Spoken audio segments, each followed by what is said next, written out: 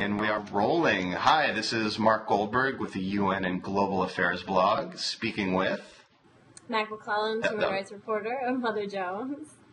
Excellent. And so I'm really happy to be speaking with Mac today because we're going to be covering sort of, two broad topics today, Burma and Haiti, both of which are in the news and both of which are places that, Mac, you've reported from and I've sort of written about. So I'm really happy and eager to get your perspective on, what's happening. And, maybe we'll kick it off with Burma. Because, as I was saying before, it's sort of rare that Burma leads the news. But significant events over this past weekend was the first elections in Burma in something like 20 years. And I don't know, maybe I'll sort of like kick it off to you to kind of give some background and explain sort of what happened and sort of, all we need to know about, Burma's history in the next, in like 2 minutes or less. Sure. No problem. Yeah. So what happened on Sunday, which is when they had their elections, was what everybody knew was going to happen. They had fixed the race long before it even started. When they announced the election rules, they were grossly unfair. There were really weird campaigning allowances and restrictions. And, of course, there's the censorship that they always have going on, so you can't say anything bad about the government. So all that same sort of stuff that is always happening carried through to this election. And then, in addition, there's a constitution that the junta recently passed, and they had already reserved 25% of the seats in the legislature for the military. And then in addition to that, a bunch of former military stepped down so that they would be able to run as civilians and take up basically the rest of the seats as part of the Union Solidarity and Development Party, which is basically the proxy party of the junta. Surprisingly, the USDP took 80% of the seats. That's what they're claiming. Already, there's a lot of people who are contesting that. There are a lot of people who were saying that they were forced to vote, or they would be shot, they were paid to vote, they were rounded up and made to go vote, or they didn't even vote, but their votes have somehow still shown up.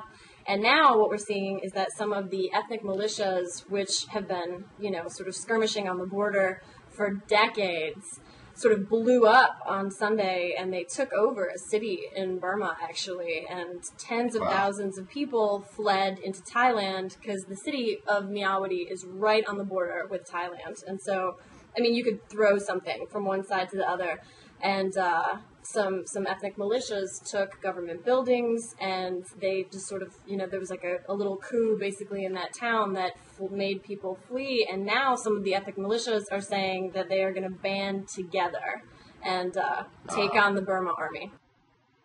Really? And what are their chances of success? It's seemingly low. Yeah, you have like a couple thousand guys and some old guns versus, several 100,000 Burma army troops with brand new Chinese arms. So, they are probably not going to take over the entire country, but they could cause some serious problems and some serious conflicts along that border area. And meanwhile, sort of the sort of best known Burman Aung San Suu Kyi was been under house arrest, and she was not able to stand for election. Was her party also banned in advance of this election? Yes, they were. So they were the ones who won the election that was 20 years ago, and they had, the regime said that they were not going to recognize those. When they lost, they were like, those results are fake, and so they just nullified them. So, no, they were not allowed to run in this election either, which, even if they hadn't been officially disbanded, they probably wouldn't have anyway. They had already announced that they were going to boycott it because it was a big fat sham, which it was. Mm-hmm. So, you have a couple of posts that very succinctly go through the reasons why this was a completely bogus election. And, what's interesting is sort of this seems to pose a dilemma, I think, for American policy in the region. As we're chatting, Obama is Indonesia, and just came from India and on way to South Korea, I've read statements from Susan Rice, from John Kerry, all saying this is a sham and bogus election. And what's interesting here is that Burma for U.S. policy was sort of one of the testing grounds of Obama's, idea of engagement. And, he was going to sort of like let up on the harsh rhetoric, was going to, see if the administration could encourage this election to go through in sort of a way that approached international standards. But when that seemed to sort of not be very likely, they started ratcheting up the rhetoric. And, one of the ways in which they did that was to put forward this idea of having some sort of international human rights commission or human rights, special sort of procedure, as it's called in the UN, just to have sort of an international investigator, kind of look into issues. And maybe like 2 weeks ago, Colin Lynch in the Washington Post and for Foreign Policy wrote an article showing how sort of China has systematically blocked the UN from going forward with this idea of appointing some sort of human rights investigator for Burma. And so, it seems as if the situation is kind of caught between the U.S. and the West on one side, wanting to, ratchet up the rhetoric, wanting to sort of, denounce these elections, and China and sort of other regional actors wanting to kind of embrace this sort of baby step towards democracy.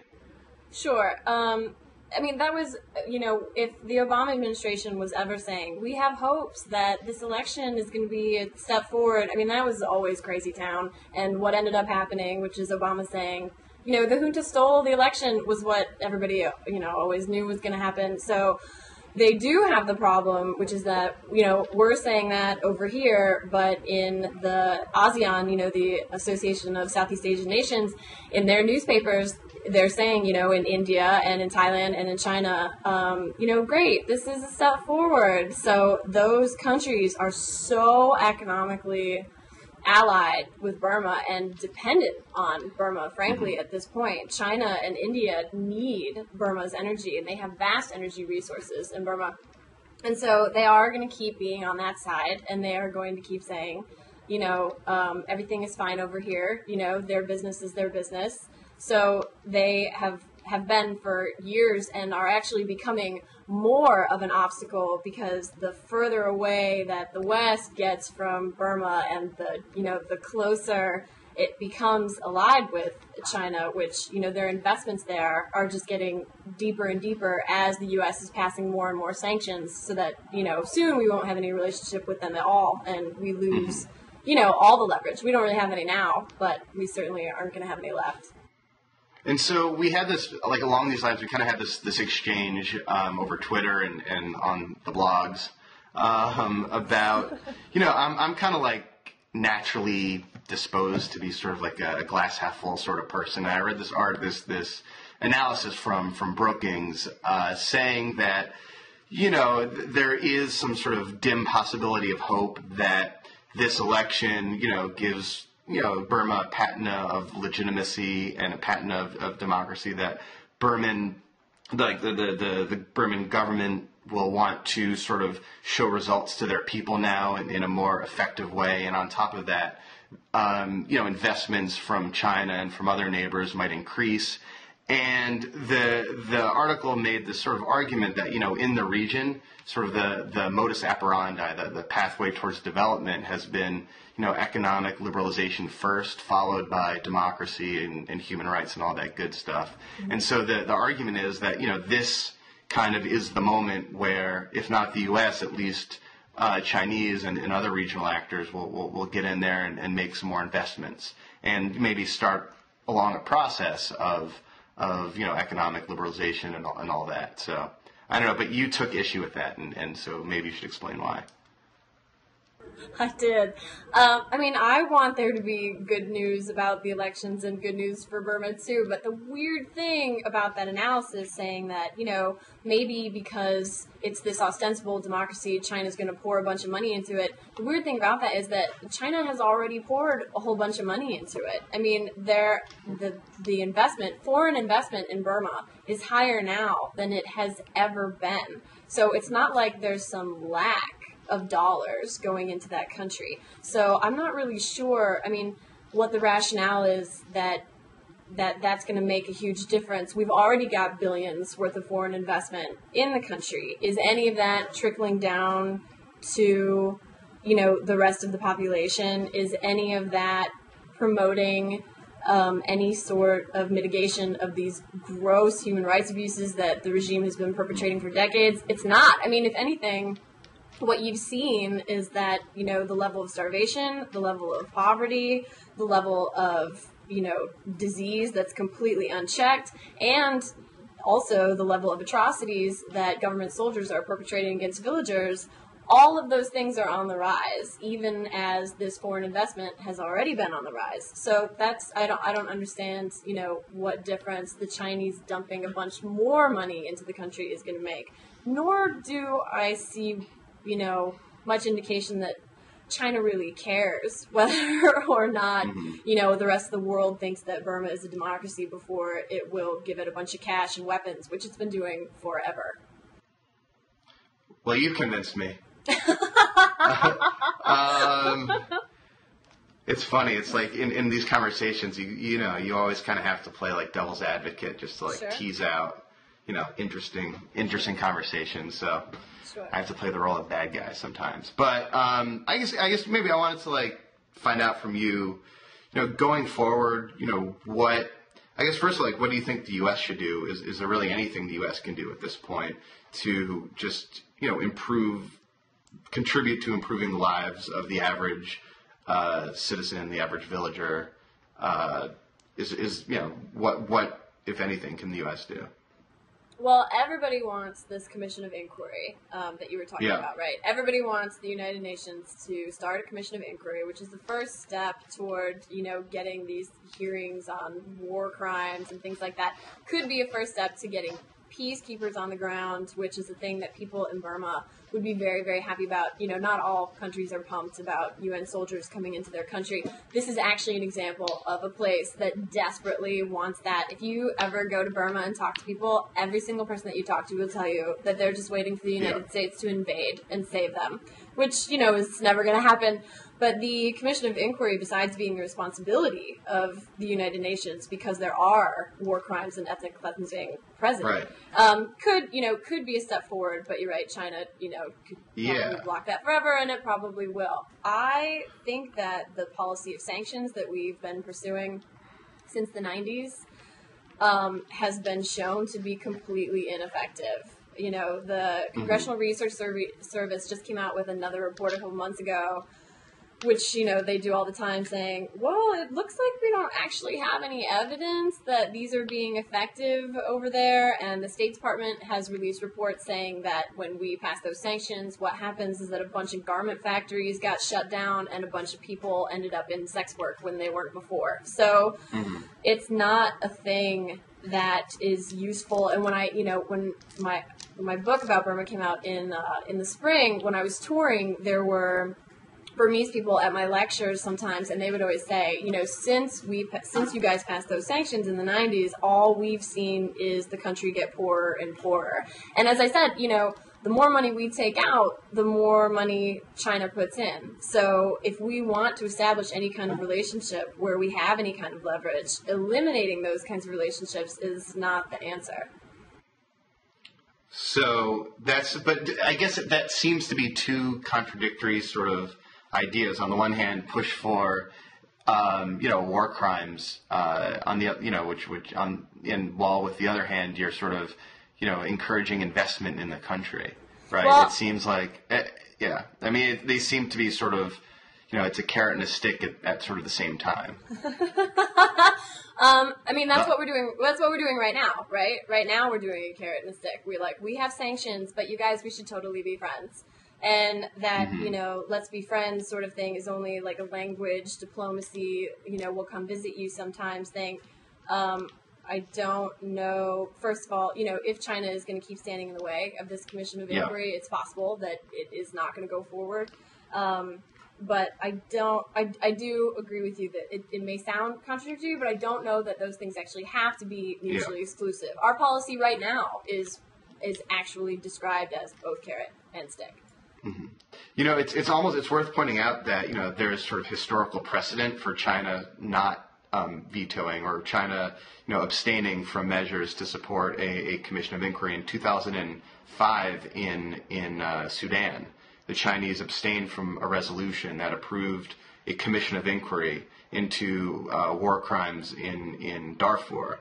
That commission of inquiry, came back to the Security Council with a report saying, there was war crimes in Darfur. What should we do about it? And the commission of inquiry recommended that the International Criminal Court take up the case. And the Chinese, once again, and the U.S. also abstained from a resolution letting the giving the International Criminal Court jurisdiction to launch an investigation in Darfur, and that eventually led to the indictment of the head of state of Sudan. So it can happen. It's sort of the sort of international and diplomatic stars kind of need to align. Yeah, well, I mean, part of the but it's not out of the realm of possibility. No, it's not. And I mean, part of the reason why a lot of people think that happened is, it would be just really bad publicity for you to try to block a commission of inquiry for a country that everybody knows is doing something really, really bad. Everybody knew that, Sudan was doing something really, really bad. And so part of one of the complaints that a lot of activists around Burma make is that the UN resolutions are not strong enough. The ones against Burma say, they're like a threat to national security. Okay, whatever. But if you put genocide in there, nobody wants to be the country that says, we suspect that there's a genocide going on there, but we don't think that anyone should investigate it. So if those resolutions would contain stronger language that describe what's actually going on, and people actually knew what was going on, and there was a sort of huge, publicity campaign like there was about Sudan, then it would be harder for China to keep blocking those efforts. So genocide, I mean, is that what you think's happening? That's or right. has happened? That's right. I said that. You did. I did. Yeah. I went there. Yeah, I do. I mean, it's not, not just me personally. There are definitions of genocide that are totally clearly laid out in the, in the UN language. Genocide Convention, yeah. Yeah, that's right. And if you go, there's like a checklist, right? Like, do you have this in place, or this in place, or this in place? And actually, in the article that we ran in Mother Jones, that went along with when my book came out, was sort of explaining why it fits the checklist. And there's a ton of evidence that supports. The hardest, I guess legal barrier is the intent question. Like, to commit genocide, you don't just need to kill a lot of people. You need to sort of kill them with the intent of wiping out a certain population. And like, you found sort of evidence of that sort of intent? Sure. Well, the intent to destroy, the language in the Genocide Convention is actually to destroy in total or in part. Yeah. Right? So it doesn't have to be every single last person that, the government is aiming for. But if in whole or in part, certainly, absolutely. I mean, when government soldiers go into these villages, which they decide to go into based on the ethnicity of these people, they will leave messages for them that, say things like, we're waiting for the day when all of your race will die. So, I mean, that's intent right there. So, yeah. Yeah, you would think that chalked up on enough walls by government soldiers would be, and there's, there's pictures of it, there's video of it. Like I said, I mean, there's a crazy amount of evidence that's mounting. It's just, Burma hasn't got its big publicity campaign in the way that Sudan did yet. And when it does, there's a lot of very horrifying stuff that people are ready to show. So I guess before we turn on to our next cheery topic, any sort of parting thoughts? Oh, I have a parting thoughts. You should check out your book. I should check out my book? Well, you, the viewing audience, should check out the book, and it's next on my list. I just got myself a Kindle, and I'm tearing through books these days. And sort of once I finish this Keith Richards autobiography, you're up for sure. Excellent. Awesome. Sounds like a good mix. We'll post a link to. Yeah, there you go. It's a good lead-in. But we'll post a link to it too, and people should check it out. So another place from which you've reported, Haiti, also in the news this week for again not so cheerful reasons. It seems as if Haiti really can't catch a break after there's the cholera epidemic, which as of today, we're recording this on Tuesday. The latest report from OCHA, the UN humanitarian organization, said something like 544 people were killed and something like 8,000 have been hospitalized so far. And then, over the weekend, Hurricane Thomas ravaged the country. That was kind of like the hurricane was always sort of people's greatest, deepest fears after the earthquake, it seemed. At least talking to people in the humanitarian community, in 2008, Haiti got battered by back-to-back hurricanes. And that was before, there were, 1.3 million people living in tents. So everyone was so, on edge and so nervous and worried about this kind of nightmare scenario of a hurricane. And then we're so late in the hurricane season. It's like freaking early November. And Haiti sort of seemed to avoid getting hit. And then all of a sudden, Hurricane Thomas made landfall. So it's sort of grim from there. But I don't know, what have you heard from the fallout of the hurricane? Well, the news is that it's actually not anywhere near as bad as everyone had feared. You're right. People have been talking about that for months, right? They're like, oh my God, it's hurricane season. What is going to happen during hurricane season? And when you go and you visit the tent cities, you can see why. I mean, they're not tents is like a really kind way of describing it. They are not tents. They are actually pieces of plastic that are held up by sticks. And so when I was there, it rained for 10 minutes. Honestly, 10 minutes on a Friday night. And because of that 10-minute rain shower, 5 people died because these settlements that have these quote-unquote tents in them are they're so prone to flooding, they're prone to mudslides, these people have absolutely no protection. So when I heard that there was a hurricane coming, if a 10-minute rain shower killed 5 people, you could imagine what a serious storm would do. Luckily, most of those tents are centered in and around Port-au-Prince directly, and Port-au-Prince was actually not hit that bad. It just rained. It was kind of a crappy day. It was gray and drizzly. A lot of people lost power. There was, it's not like there were no casualties. They're reporting now that 20 people died, and there are some people missing. But 20, even though, is 20 too many, because if these people had shelter, that wouldn't have happened. That still is way better than what people were thinking. So, I mean, that's I guess that's some good news with the bad news.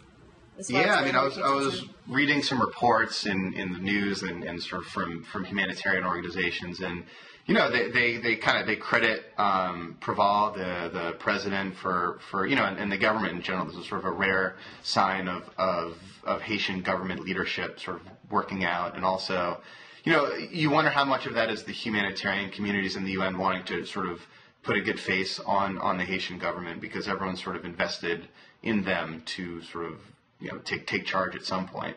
But at the same time, like you said, it worked, and they, had been kind of preparing for this for the week before the storm hit. They kind of knew it was coming. There was some evacuations, and they're pre-positioning supplies and all that.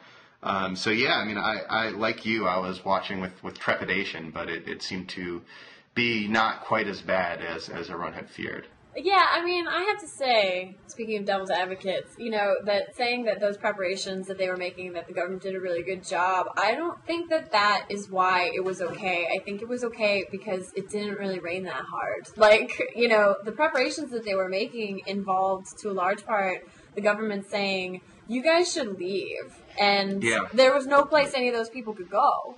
So they didn't. So, I mean, I feel like, if there had been some crazy storm, that would have been a very, very, I mean, it's sort of like, oh, nothing happened. Let's say that the government did a really good job of taking care of this. When really I feel like that is more the result of the weather than of anything amazing that the government did. Because there were the people in the camps were like, they keep telling us to leave, but they haven't told us where to go. So, I guess we're just going to stay here. So I don't know how useful the Haitians really felt the government was being for them at that time. Well, I would read these kind of periodic updates from OCHA, the UN humanitarian organization, which kind of collect information from different NGOs and other sort of agencies about sort of what preparations were being made, and they're like, we've distributed 100,000 ropes to tighten down the plastic sheets, and we pre-positioned water supplies and all that. So, I got the sense at least that sort of things were happening. But, that's right. On top of this is, the cholera epidemic, which is just, again, like one of those things where it's like, can't Haiti just catch a break? And it's apparently spreading. That's cholera is a waterborne disease. Heavy rains, don't help contain the disease at least. And I'm wondering sort of what what are you hearing from your friends, your sources about sort of what's going on? Well, the news is now what everyone has feared, which is that they've confirmed that cholera has made it to Port-au-Prince, which is what everybody did not want. Before, there were some cases. There had been some cases originally, but all those people had come from the rural areas of Haiti where, it had originally started. And so that wasn't the same thing as it like being in the capital. It had just like moved to the capital, right? So people who were going back and forth and bringing it in, but that was the extent of that. Now they've confirmed that there was a 3-year-old in one of the 10 cities who had cholera and had not traveled within the last year, and so hadn't picked it up anywhere else, hadn't had any contact as far as anyone knew with any of those people. And so now they're saying, okay, it's official, it's in the capital, which is what everyone's sort of nightmare scenario was, because, right, there's more than 1 million people who live in these cities, these like shanty towns that, they live under plastic, and there's no plumbing in them, there's not water in a lot of them, and there certainly is no sanitation. So aid groups are scrambling and trying to get people soap and things like that. But that could be, if that continues to spread within those 10 cities, it will be. With how congested it is, with that population density, it's going to be like impossible to stop. Yeah, it's so. Everyone's kind of holding their breath right now. But I actually wanted to turn to something that we talked about discussing before, which is an article you're working on about a rape crisis that's ongoing in many of these displacement camps. I've read reports and warnings from groups like Refugees International put out a good report a couple weeks ago about sort of what's going on and how, frankly, you're talking about the problems of getting sanitation and basic, meeting other basic needs in these camps. It seems one of the greatest problems is sort of a lack of any sort of law enforcement or law and order. And I just want turn it to you to sort of see what you can tell us about that.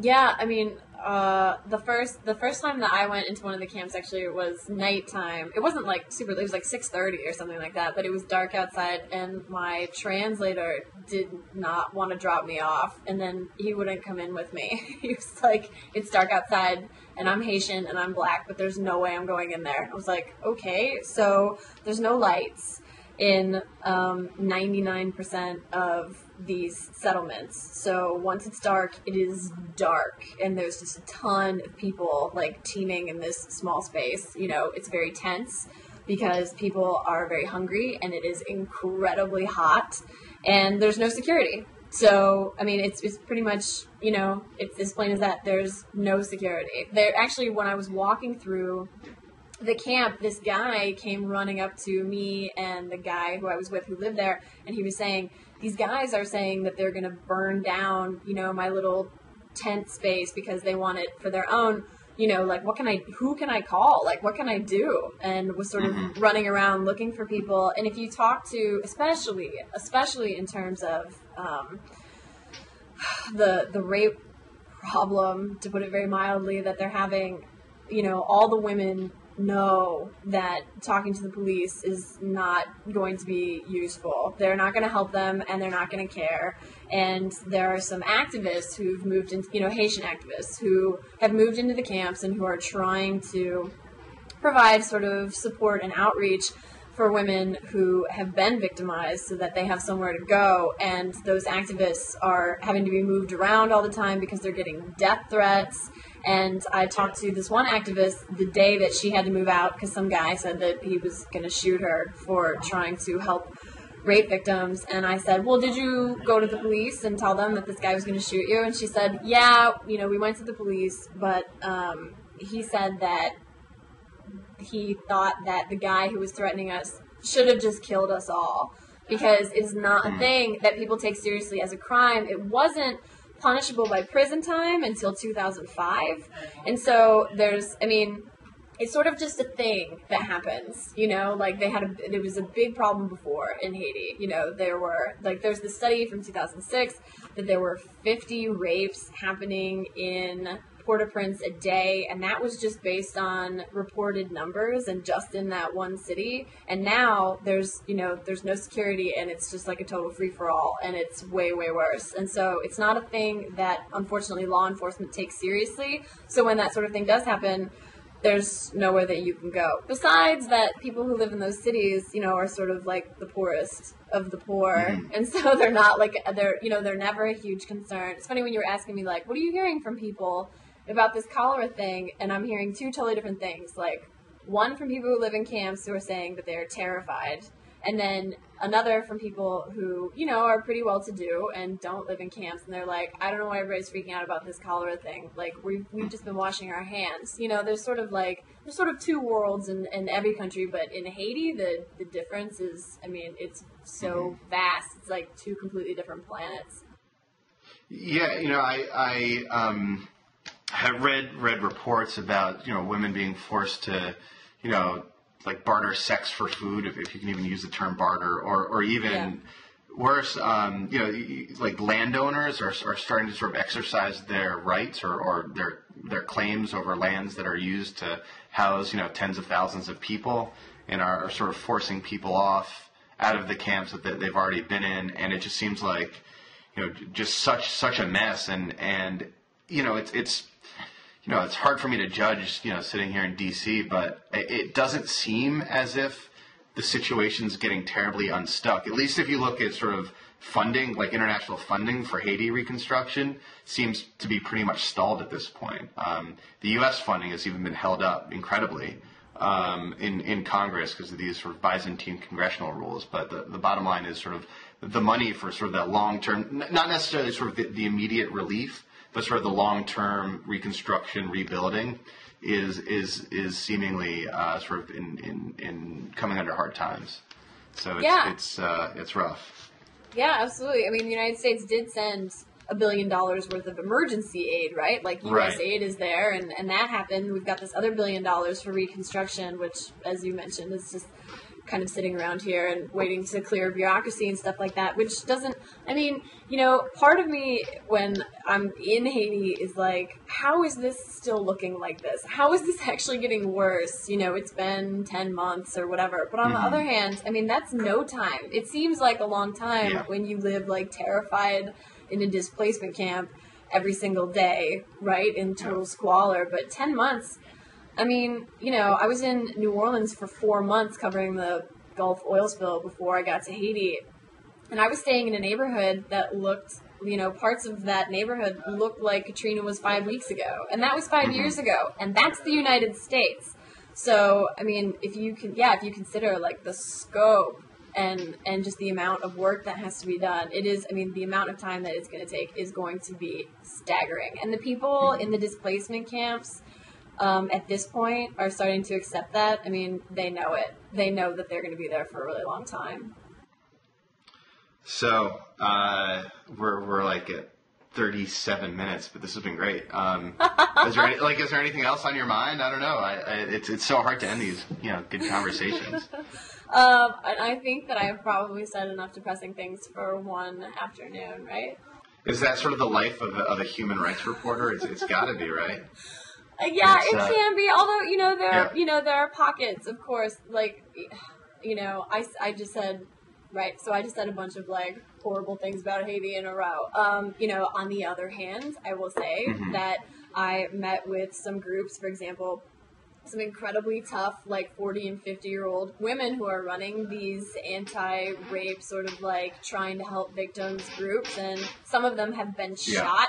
They've all been threatened with their lives. They're all rape victims themselves, and they're like, we don't care. Like, we are going to keep working on this. So there are definitely some strong and not easily intimidated people on the ground who are busting serious ass to make it, easier in the meantime, to live there. So there's my one not depressing thing. See, I told you I like to look on the bright side of things. So this is a great way to leave it.